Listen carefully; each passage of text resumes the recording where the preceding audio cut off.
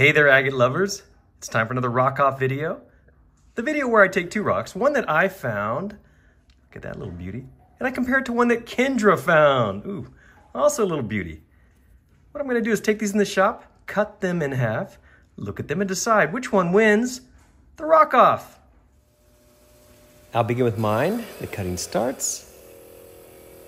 Okay, it's all finished. And what does it look like on the inside? Ooh. Okay, not bad.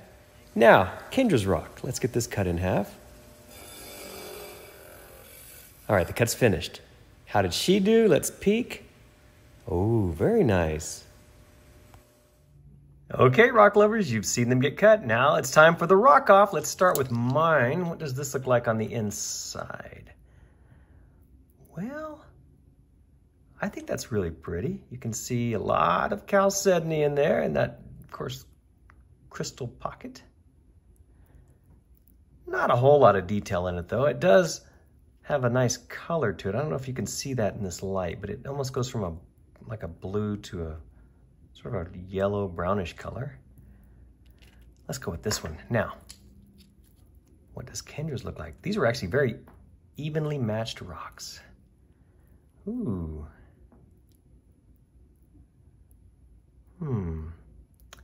I like that. I think that's beautiful. Which one to go with? Let's go with this one. Now for the rock off. Who wins this round? Let's see. Another close race. We've had a couple of these. I'm struggling on this one, folks. I don't know which one I think is the better looking agate. I don't have a strong opinion either way.